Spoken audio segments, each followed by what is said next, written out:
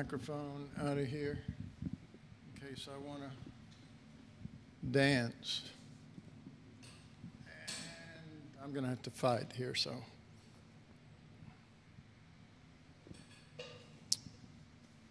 All right. The three circles represent the progression of Jesus from Son of God in eternity all the way through, and then it has some particulars that we mentioned, and then it has some other things. All right.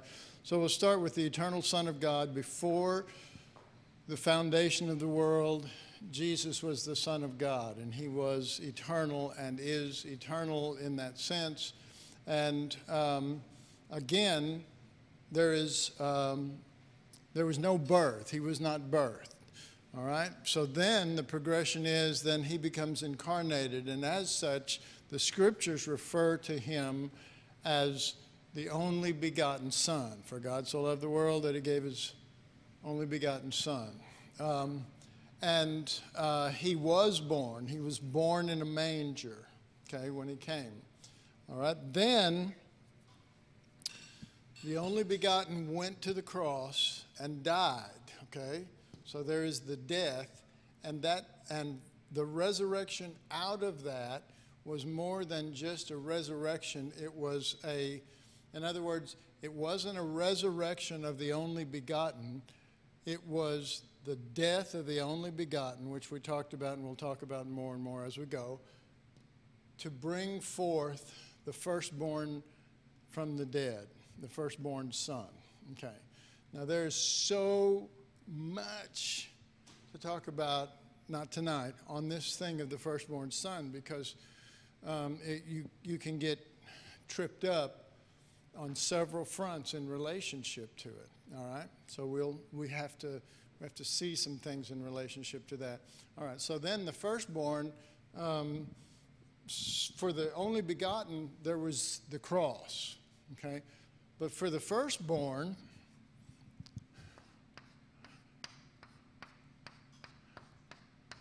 he's full of crosses. But he's also, we're in him, okay?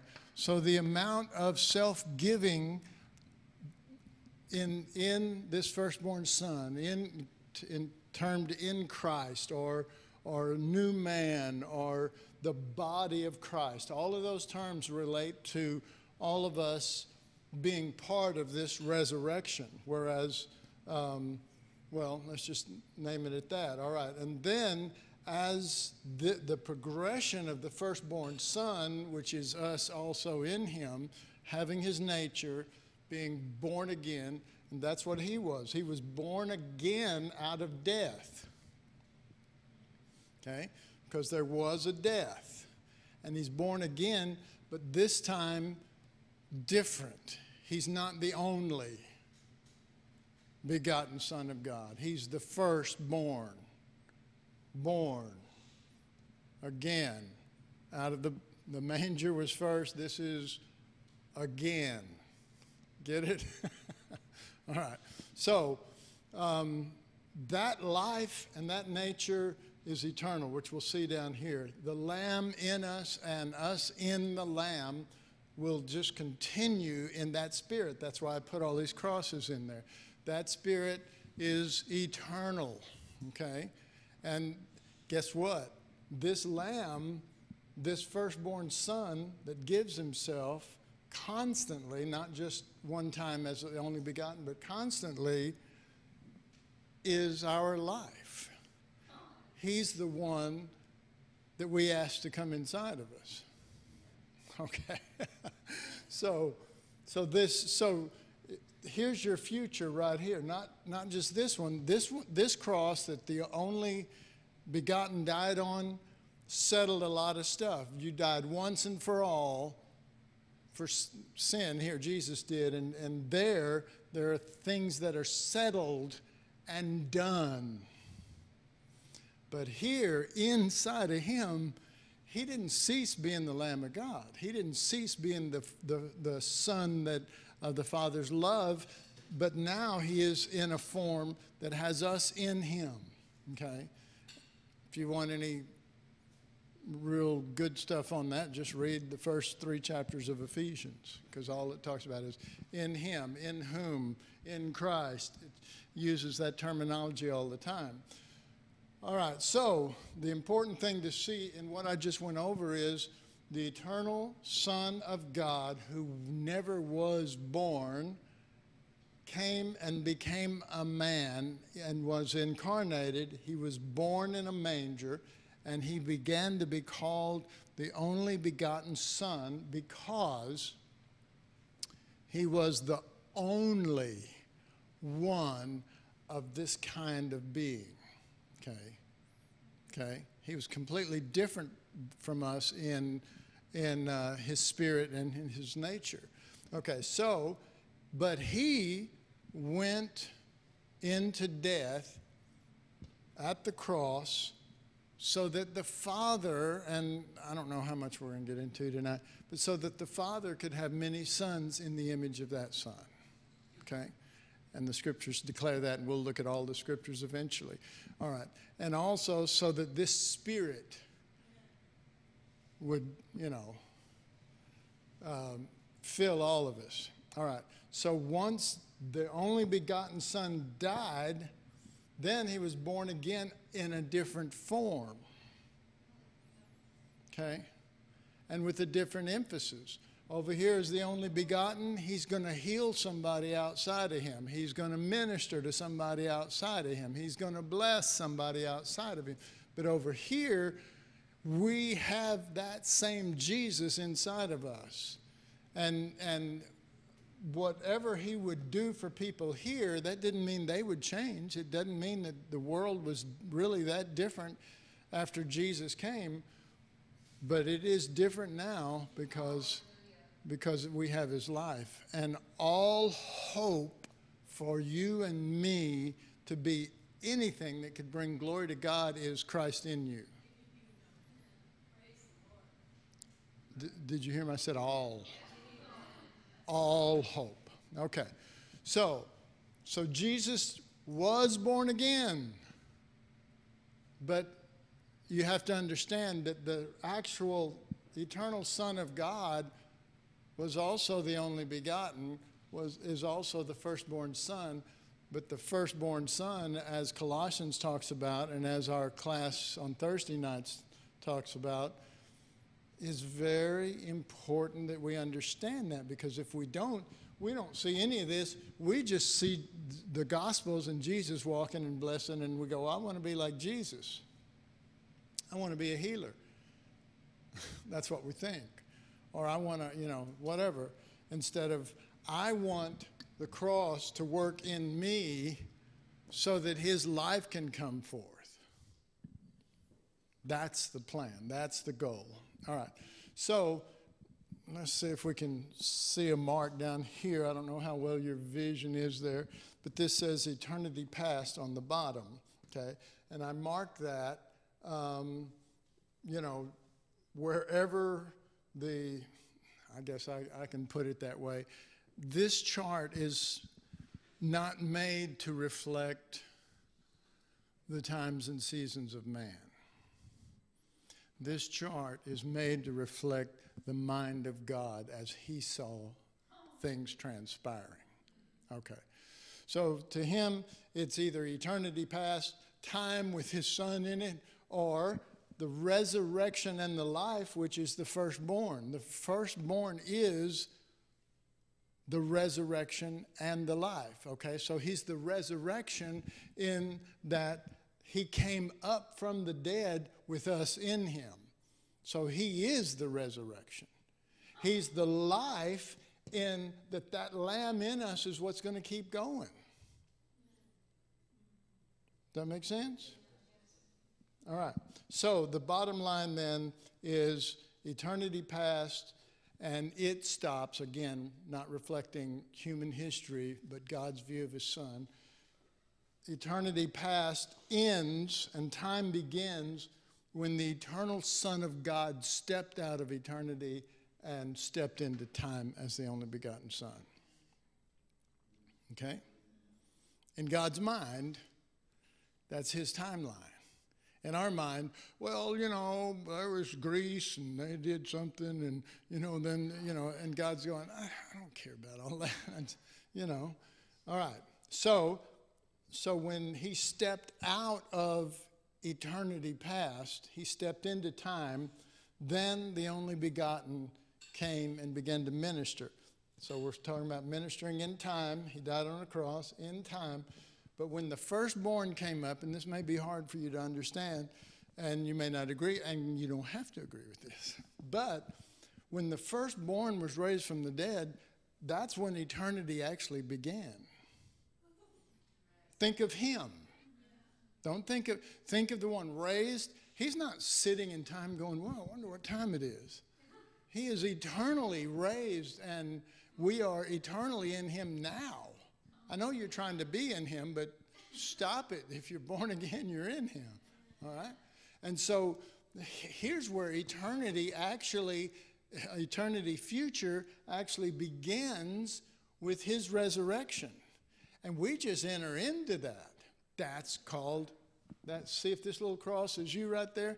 Whenever you got born again, on your date timeline, not God's, you know, well, it was June 9th at 3:02, you know, at McDonald's.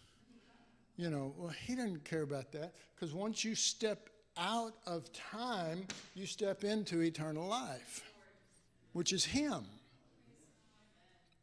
Okay? So, okay, I guess I covered everything on there.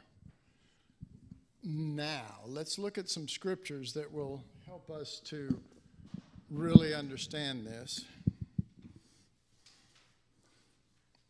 All right, let's turn to Psalm 2, the second Psalm.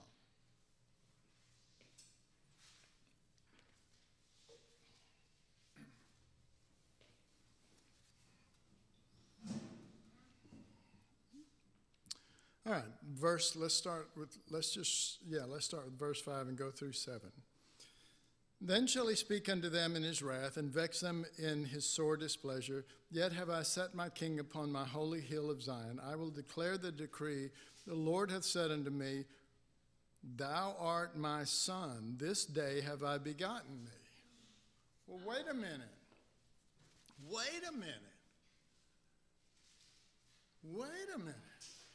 Thou art my son, this day have I begotten thee.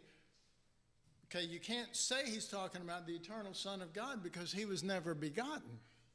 He was just always his son. Amen? Okay, so when he was born in the manger,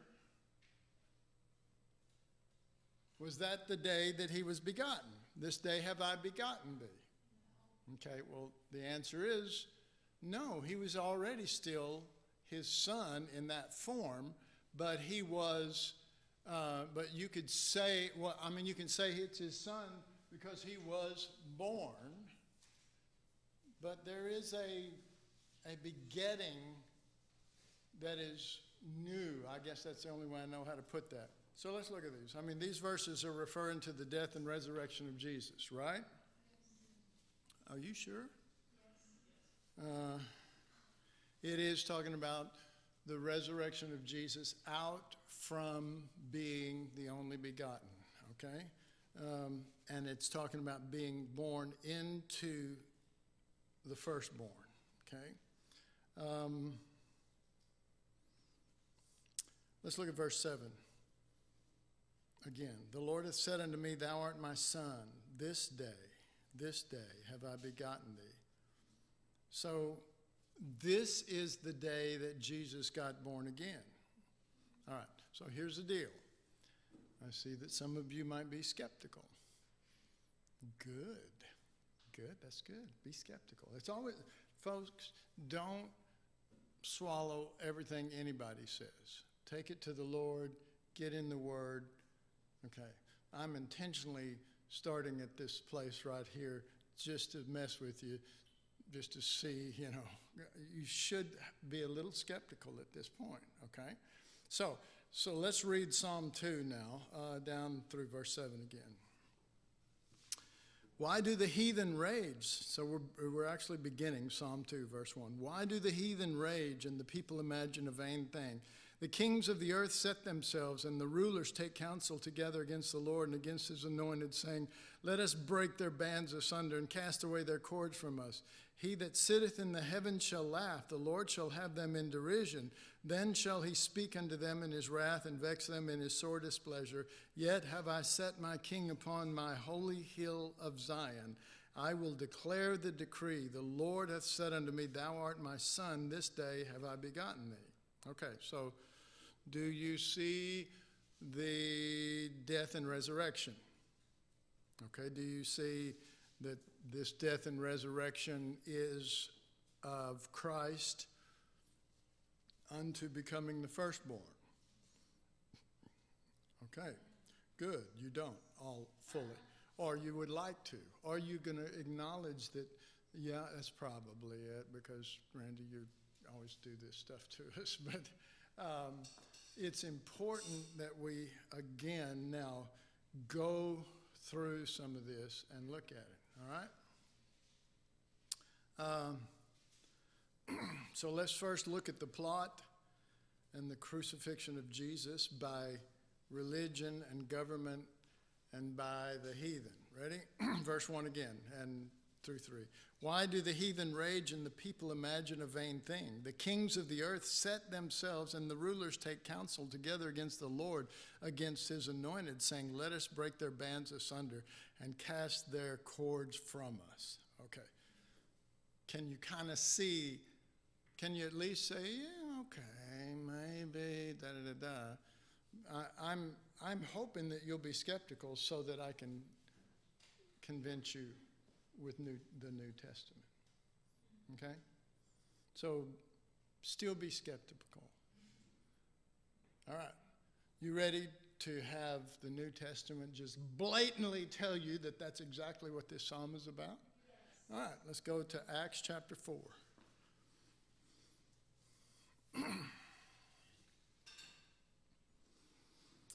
Acts chapter 4 and verse 15.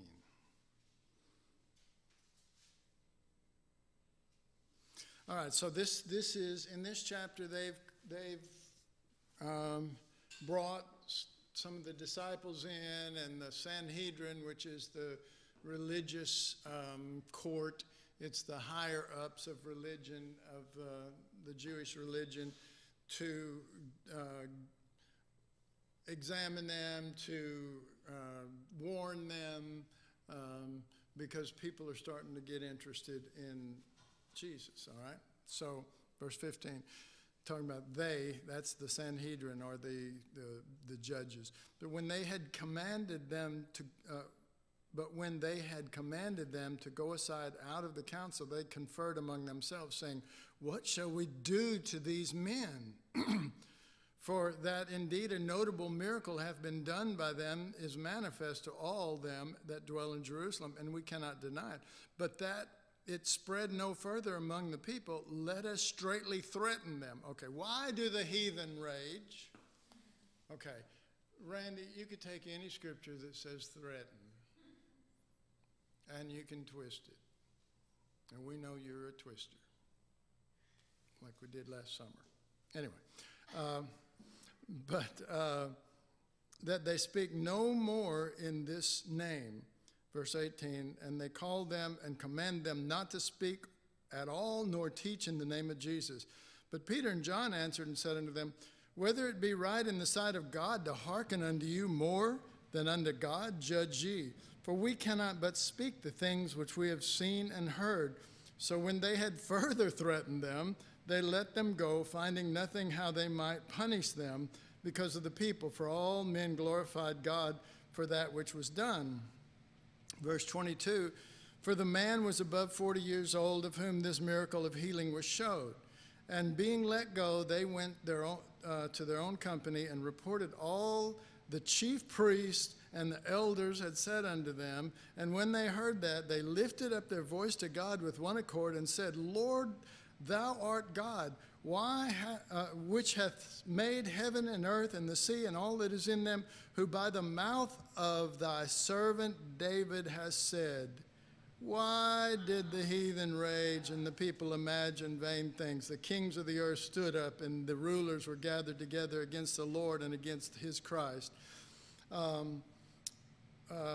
For the truth against thy holy child Jesus, whom thou hast anointed, both Herod and Pontius Pilate, and with the Gentiles and the people of Israel were gathered together for to do whatsoever thy hand and thy counsel hath determined to be done. Okay, beforehand. So what is it saying? They're not saying that their situation per se is the fulfillment of the second Psalm. They're quoting it. They're saying Jesus' death and crucifixion was. That this is the fulfillment of Psalm 2, first verse. Okay. Now are you believing me a little better? Just a little bit. Okay. Well, we'll keep moving. Okay. So you see there's all this threatening going on, and then it says they reported what the chief priests and the elders did, and then it says, for of a truth against thy holy child Jesus, whom thou hast anointed. Okay, so his holy child Jesus is the only begotten Son that was put to death. Because why did it say his holy child Jesus? He didn't say his firstborn son that's sitting at my right hand. And he didn't say my eternal son that's not a holy child. He said they put the only begotten Son to death. All right? So that means that Psalm 2 is telling us the story and is showing us the progression to the firstborn and to what the plan of God had in mind. So then he also says, the kings of the earth stood up, rulers gathered together against his Christ, both Herod, Pontius Pilate, the Gentiles, and the people of Israel. Why do the nations, why are they doing this? They're doing this to crucify him, all right, to get rid of him. All right, so these verses are the fulfillment of the death of the firstborn. And that's not all, because we haven't got to verse 5 through 7 yet, which talks about who?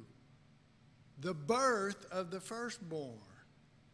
The born again, not physical birth, but the coming forth of the firstborn.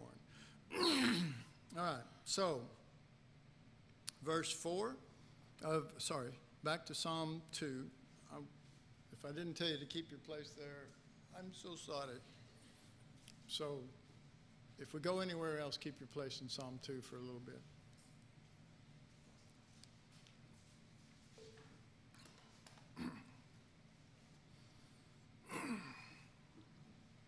All right, Psalm 2, verse 4. He that sitteth in the heavens shall laugh, the Lord shall have them in derision. All right, so he laughs at them in their derision. They think they have destroyed this son. Okay? I wrote, but they actually made the way for his exaltation as firstborn. All right.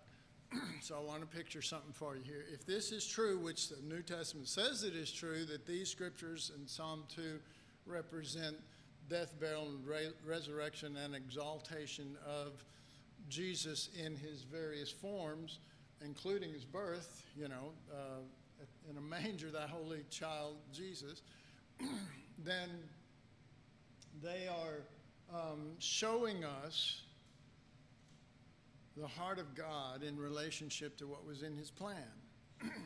But it's also showing us this contrast. It's showing a contrast of earth and the people in earth and God. Okay, so let's we've already looked at the contrast of the Pharisees and the people, the priests and all that, the heathen rage. Because in God's eyes, you go, well, these are holy priests. And God says, you're heathen. Because you don't know me. You know, I mean, it would be to know me, the Lord would say, to know me, not to know religion and think that the things that I've said pertain to a religion that you formed and think that that's me. That's not me. So let's look at a contrast of God's people on earth and God. All right.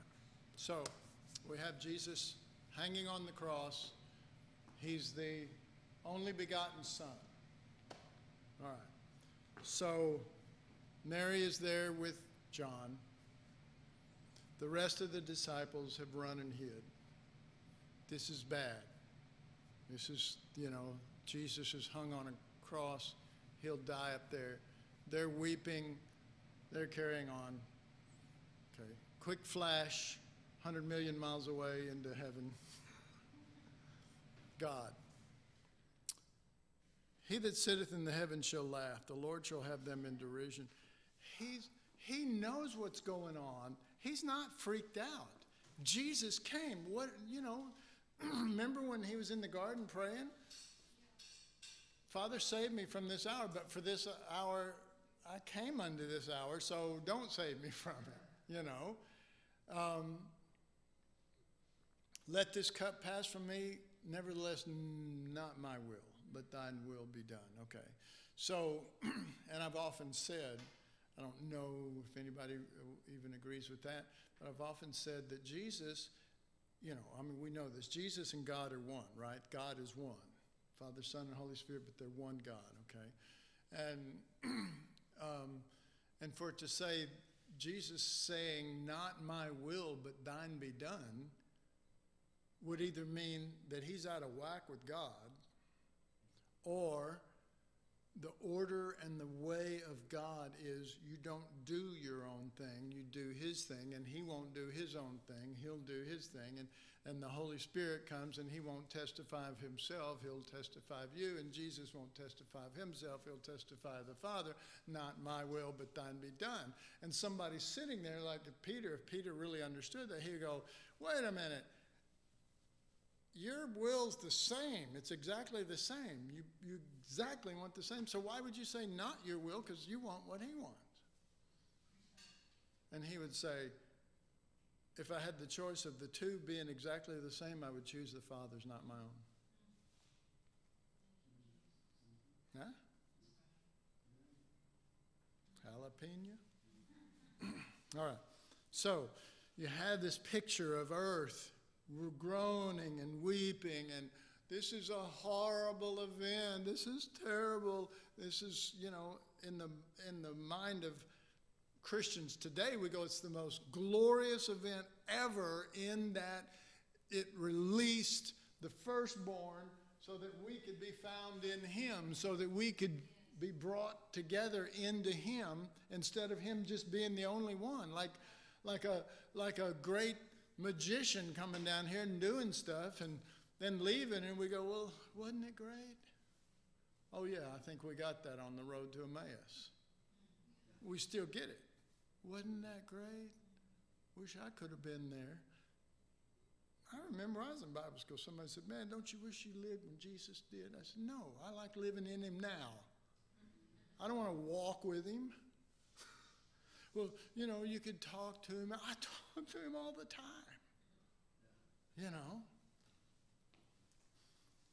I mean, he's every bit as real to me. In fact, he's more real to me than a lot of people because a lot of people aren't real. You get it? He is more real to me.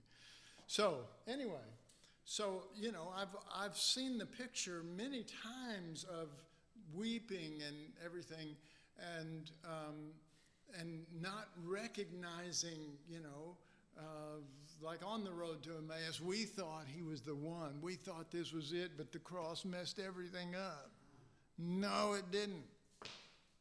No, it didn't. It fulfilled everything that was supposed to be fulfilled. So God's sitting in heaven, he's laughing. You know, he's watching him drive the nails in his hands, and he's going, this is all planned. You know, he came to die. You know, this was his purpose. I mean, when he was born, he's wrapped in swaddling clothes. That's what you wrap dead bodies in, you know. So, you know, there's this whole thing of God he's laughing, but he's also looking at the people that are doing this, and he's going, this is, you know, he sitteth in the heavens shall laugh, and the Lord shall have them in derision. Again, what I wrote, they think that they have destroyed him, but have actually made the way for his exaltation.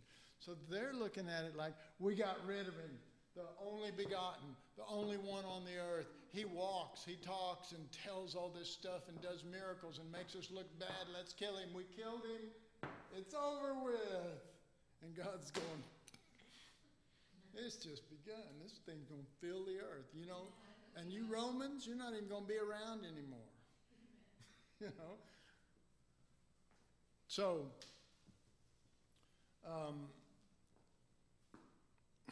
but remembering, they killed the only begotten. Now, let me say this at this stage. It is very important that you realize that the only begotten Son is the one who died. Okay? All right. It's important.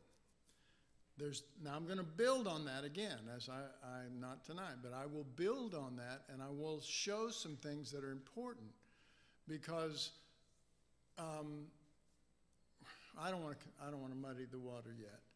But up to this point, and with this chart, the only begotten Son is the one who dies, and the firstborn is the one who comes forth and is born again.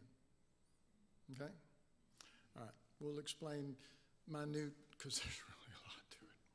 Wow. I mean, even before we got ready we were just about ready to eat dinner tonight, and I was just waiting and just reading the Word, and the Spirit of God was just talking to me about this, and I'm just going, oh my God, you know, and some of you know, but you know, last couple of months I've been having problems with my eyes and problems reading and problems with stuff I've never had. I've always had great vision right up till just recently. And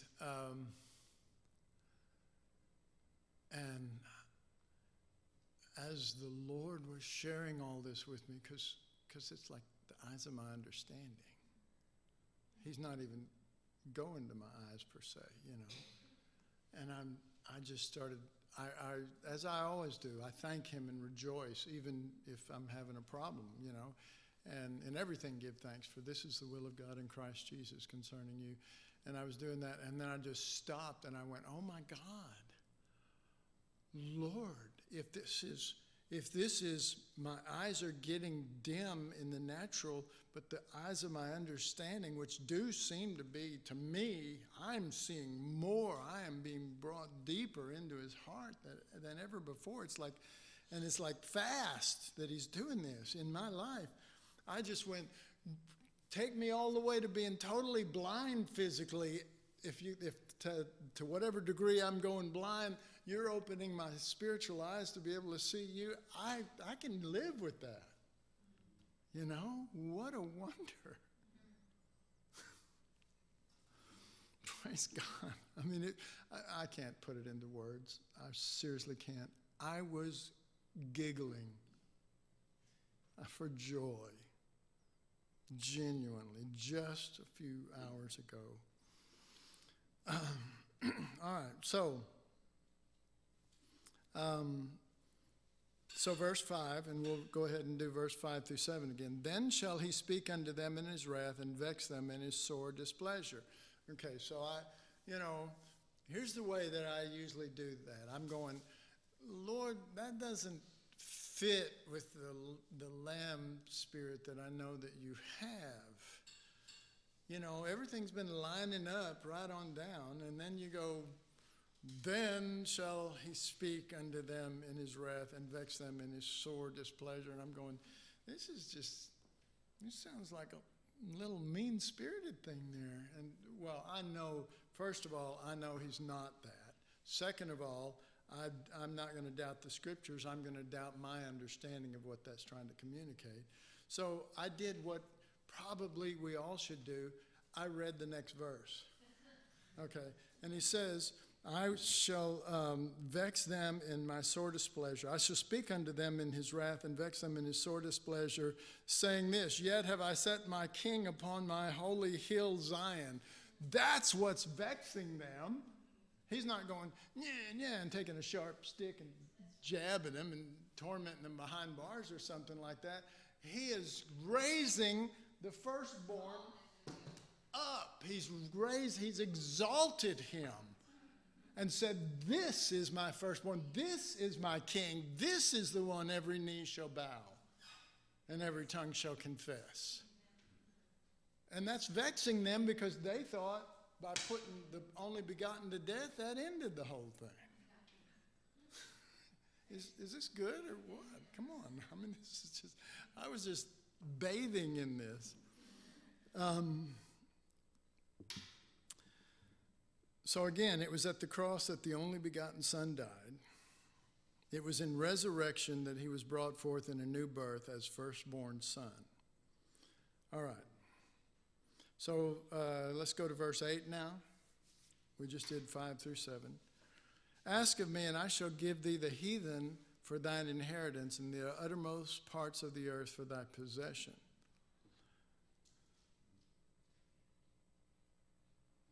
All right. Oh, boy.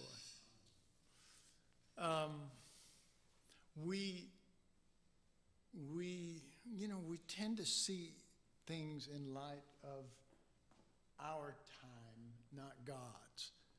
Our view, so we view it within history, or we view it in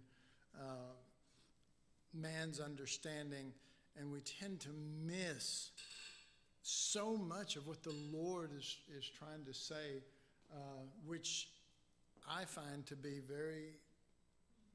I find the Lord to be very clean and clear to the point in his thinking. And it's always a similar area. So we read this as for me, I shall give thee the heathen for thine inheritance, and the uttermost parts of the earth for thy possession. So we see that as, okay, God exalted Jesus, and in our minds, it's neither, well, it might even be the eternal Son again. We say, he was the eternal Son, he's the best manager, he's the best one to be in charge, so exalt him and put him down here. But that's not what God did. This eternal Son doesn't have any of us in him. All right? Neither does the only begotten, and that's why he's the only. There, that firstborn Son is where we find something greater. And what we find in there is those that were heathen and those were at the othermost parts of the world.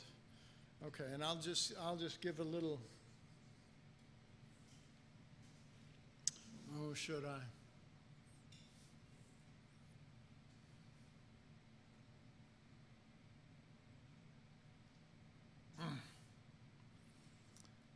Okay, I'll wait.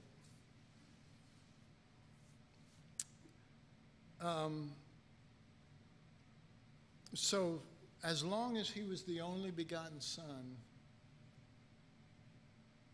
there were not many. So, one of the first things God said to Abraham is, I will make you a father of many. Okay, so the father is going to get many sons, and we're not going to get to that tonight, but and he's only going to get those sons if his only begotten Son dies, is given on Mount Moriah.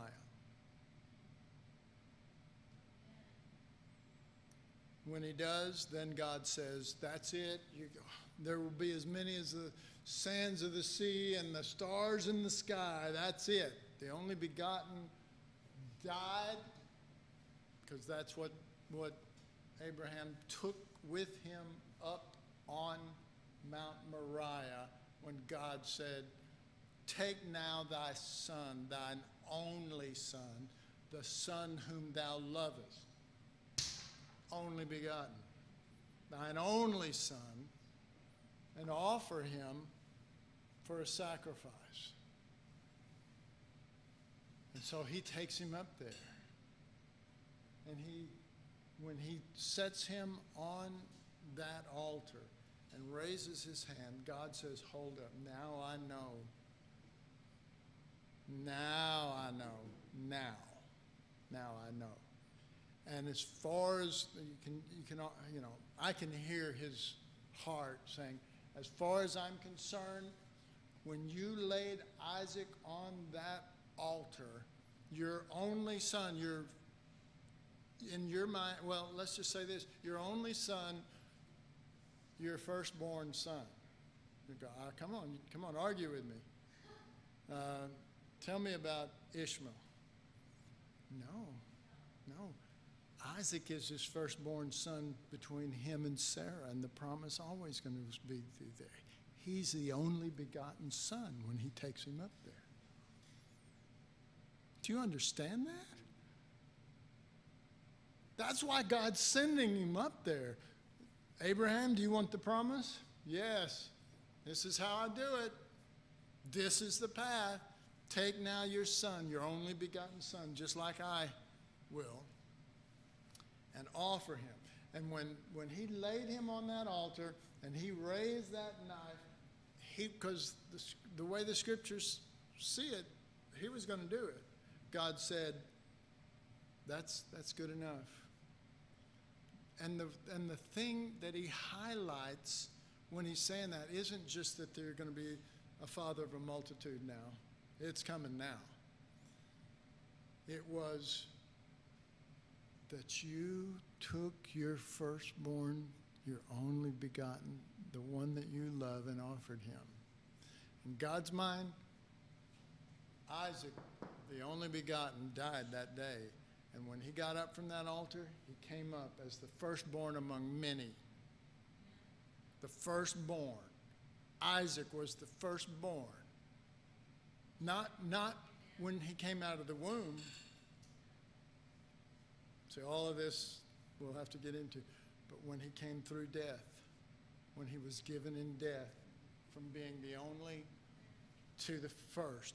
And then when he arose off of that altar, God said, now is coming all the fulfillment of everything I told you. It's no longer, get this, it's no longer a promise anymore. It's going to happen. You've held on to the promise. Any of you guys just holding on to promises? Well, guess what? You need to quit. You need to do that by realizing that that has been settled, and now you're in the firstborn. See, they're not promises anymore. It's reality. But if you make them promises, you're still in the old covenant. All right? So, what an incredible thing. Why, I shall have them in derision and da-da-da-da. I laugh because they don't even know what they're doing by putting my only begotten son there. I'm going to release way more on them.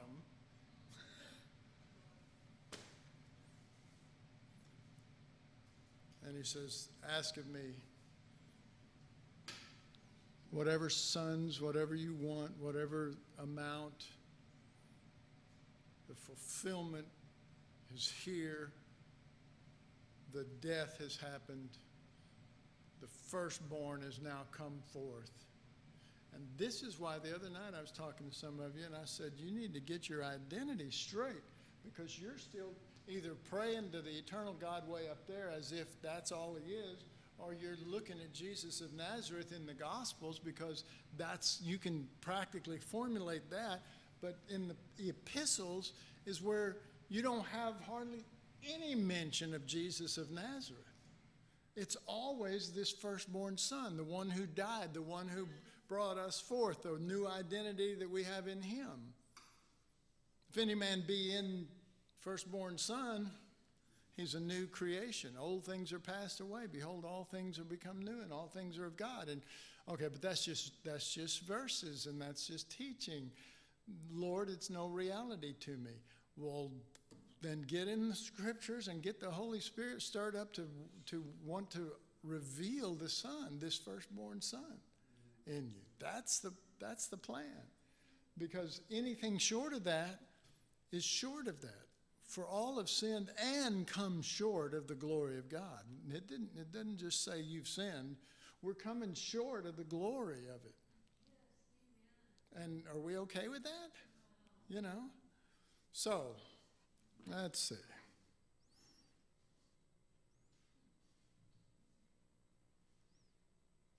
Well, I'm going to read a scripture that I'll start with next time. But before I do that, let me see here.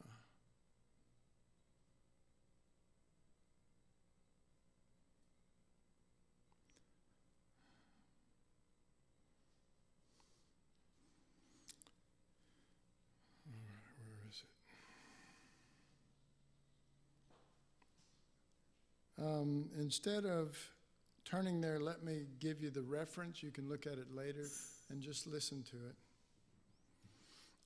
The reference is Galatians 3, verse 7 through 9. So don't look at it yet. Just listen to what this says. Know ye, therefore, that they which are of faith, the same are the children of Abraham. And the scripture, foreseeing that God would justify the heathen through faith, preached before the gospel unto Abraham, saying, in thee shall all nations be blessed. So then they which are of faith are blessed with faithful Abraham. Oh my Lord. We'll take that apart and look at it. But it has to be looked at in light of the second Psalm, because it's literally quoting from the thoughts that are coming there and many other places throughout the New Testament. All right, let's pray. Father, we thank you for this time, and we thank you for the Spirit of God who wants to just break apart the scriptures and show us life instead of words and letters, and to breathe fullness and to impart your heart and your mind, and to make us more than Christians on the earth trying to serve Jesus of Nazareth, but members of the life that gave himself, members of that Spirit, that we all could be partakers. We thank you. We love you. We praise you with all of our heart. In Jesus' name, amen. All right. Kelly, you have an announcement that you want to make?